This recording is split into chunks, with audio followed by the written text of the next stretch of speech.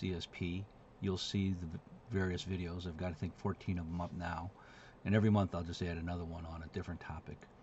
Uh, Ethics is going to be an issue that we're going to have to take a video training session to get renewed now. So I took one through a university, but I think most people are looking for something with a CEU, which could cost $30.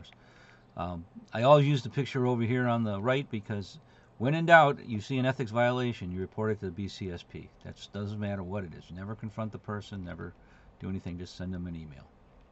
And they will respond to the person. So they have in the bscp.org the Code of Ethics. There's 8 ethics issues. And they're going to talk about, the first one, hold paramount the safety and health of people, protection of environmental and property, and advise danger and unacceptable risks. So if you follow me on LinkedIn, you saw a cave-in accident where, he was on a precast concrete slab and it collapsed. And your idea in safety and health is to make sure people don't get hurt. So we're going to have several knowledge checks on this. Since there's 8 sections, I got usually about 1 or 2 per section. The BSCP Code of Ethics emphasizes which priority for safety professionals: the reputation of the safety professional, insurance rating of the company, protection of the environmental and property, protecting the environment and property, the appearance of companies. So you can just pick A, B, or C. And we pause because people who watch the video will have time to look at this. And the answer is correct. Protection of the environment and property.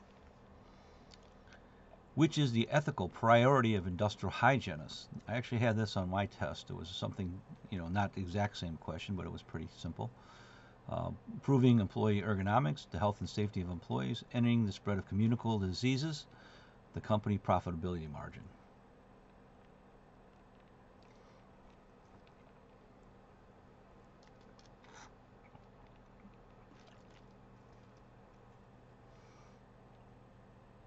Very good, it is B. So part of the ethics is to be fair, honest, impartial, act with responsibility and integrity. It's easy to say. And integrity means, you're a person that people trust, you value openness and honesty, you are reliable and trustworthy, you respect others, you help those in need without sacrificing your own health, and patient and flexible. Many things. So which conduct is exemplified by safety professionals misrepresenting lost time hours to lower the company's overhead cost? So they're going to, pretend they didn't have as many injuries and losing the hours, therefore making the incident rate lower. Is it compromised integrity, generally accepted behavior, professional negligence, industry standard approach?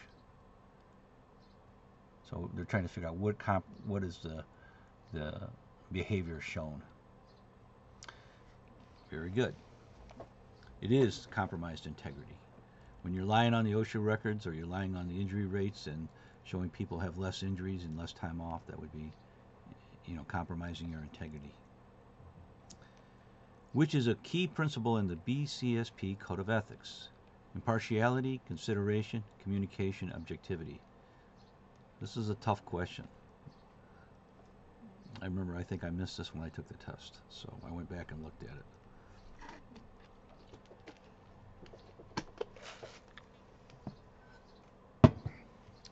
Very good. It is impartiality. I was thinking, objectivity, but it is a tougher question. And that's why we broke it up into the 8 sections. And of course, you won't get the ethics when you take the test. You'll just get the questions.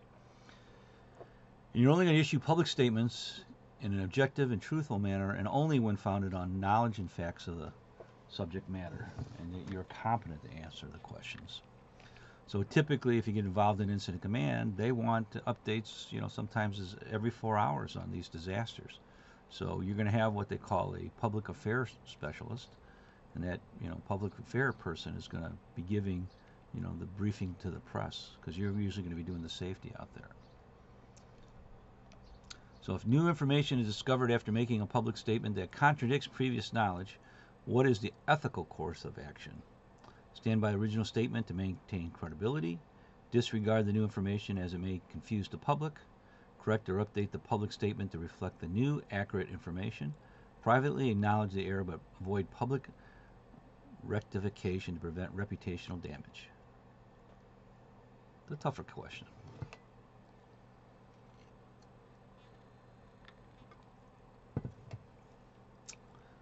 It is indeed C. You know, when they watched the Foundation Food nitrogen case, and originally was reported as a explosion, and it wasn't. It was just a nitrogen gas leak that knocked down 6 workers and killed them. So it wasn't an explosion at all. And the fire chief from Hogganis counties in Georgia, you know, said he cleared it up. You know, there was some information that was out that it was an explosion. It was not. So that was the way to deal with it. And you're only going to take underassignments where qualified by education or experience in the specific field involved. If you're self-employed, this is a tough issue. I see this all the time. You know, if work is slow and somebody asks you to teach a class, people are often going to take it because they need the money, and that is not really what you should be doing. So how should safety professionals strive to lead their company? Lead by example, provide adequate training to employees, enforcing strict discipline and policy adherence, exercising the authority granted to them by the company.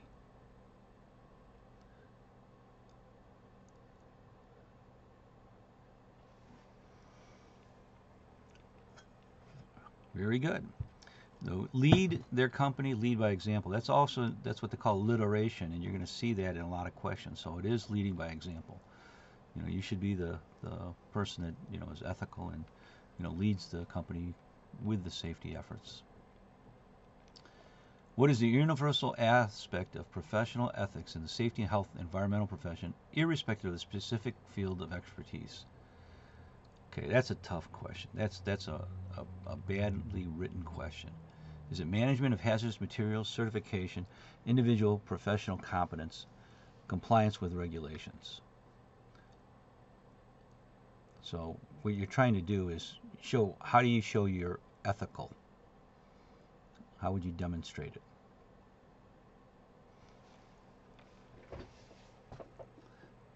It is correct. Individual professional competence. And that's the idea. You want to be able to do a class. You know, what I often get is people, like I said, taking a class that's beyond their head, and they don't have any material for it, but, you know, they'll call me up and, hey, do you have information how to teach this class? Sometimes I do, but not a lot of times if you're getting into something, you know, very rare, like a asbestos abatement class for a week. I don't think I had material for about a couple hours. And then you're going to represent academic and professional qualifications accurately. So there was a congressman in New York, said he had a degree from Baruch College and New York universities, which neither one of them had him attending at all. That's falsification of records. Whether you represent, you know, the fact that you were a veteran, or you got a degree, or you work for a company, those would be ethical violations. Certified safety professionals should undertake the service for clients if they need the fees, it's their own bid is the lowest, they're fully technical competent, and they're carrying out services that wouldn't involve excessive time or effort.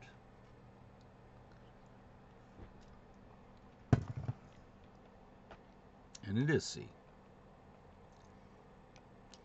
So number 6 on the Code of Ethics, you're going to conduct professional relationships by the highest standards of integrity and avoid compromise of the professional judgment with conflicts of interest. And a conflict of interest means, like, if I work for a client, I should not be in a legal case testifying against that client because I have information that would not be known by other people. So I do professional expert witness work, and I always ask them, who is the general contractor, who's the company that's getting sued, and if I've worked for them, usually I decline to work in that area. When becoming aware of professional misconduct by another holding a status within the Board of Certified Safety Professionals, take steps to bring the misconduct to the attention of the BCSP. So when you get an issue of conflict, then, you know, you need to sit there and bring it up to them. They don't want you to confront it because you don't work for them. They want you to just send an email and go through it.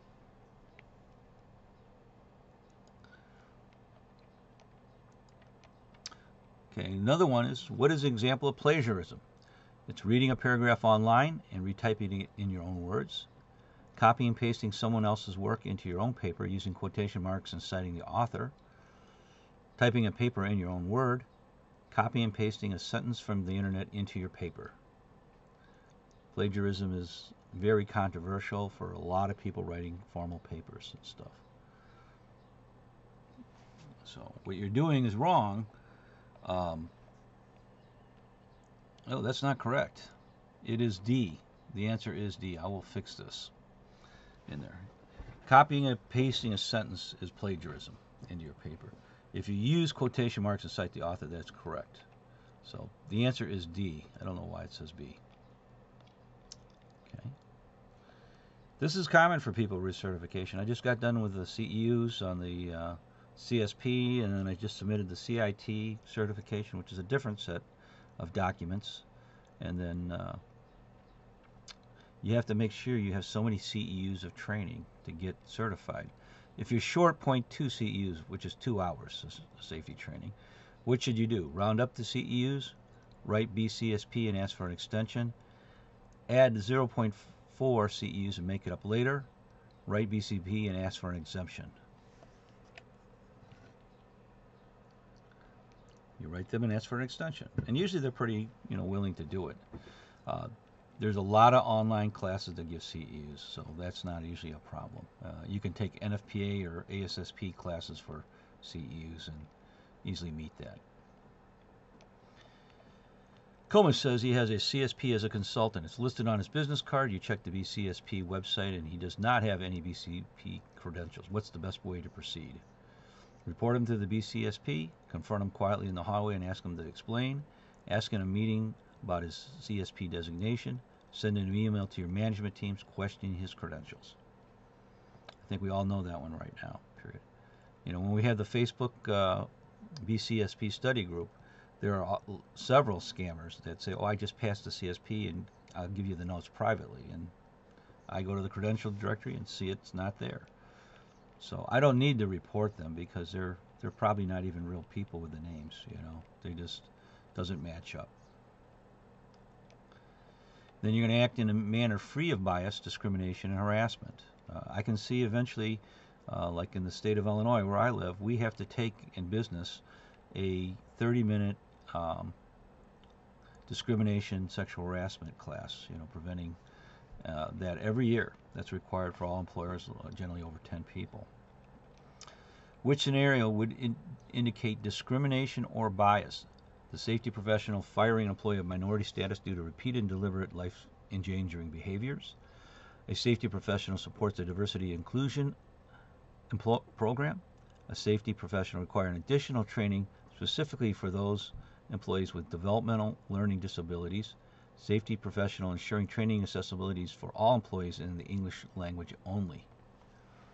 That's a tough worded question. That one is, I think when I had that one, I had to go back and I have to look at it, because this one you have to read twice almost.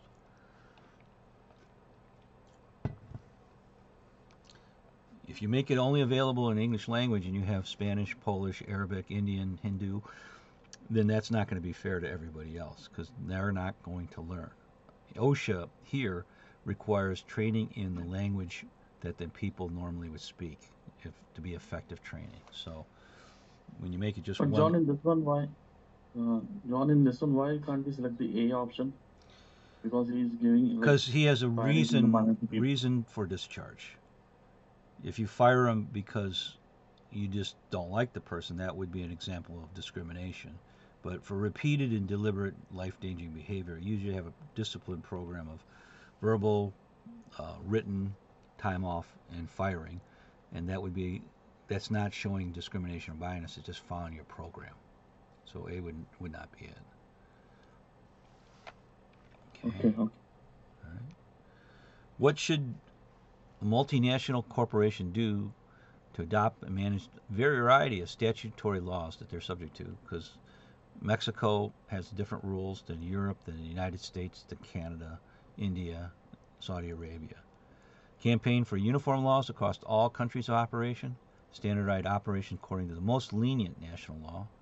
align all operations with the most stringent law from the home country of the headquarters, comply with the laws specific to each country where they have establishments. There's actually a better answer, but I know what they're looking for. D. D. It is D. What most companies do, and I work with ExxonMobil and a couple of steel companies that are international, and Mitsubishi, they comply with the most stringent law of all the countries. You know, if hexavalent chromium is 25 micrograms per cubic meter for a level, that's what they're going to choose worldwide. If benzene is 1 part per million, that's what they're going to use nationwide and worldwide. They don't make two different standards for the United States and another country. They just try to follow the strictest guidelines accepted worldwide. What's the primary goal of using blind qualifications in initial screening of job applicants? Most times you'll see computers will be the blind qualification screening. You know, the computer will screen out the top applicants based on keywords. The goal is to prioritize applicants with specific connections, to assess the candidate's appearance and physical attributes, to minimize bias and focus on qualifications and skills, to expedite the hiring process by skipping resume reviews. Another tough question.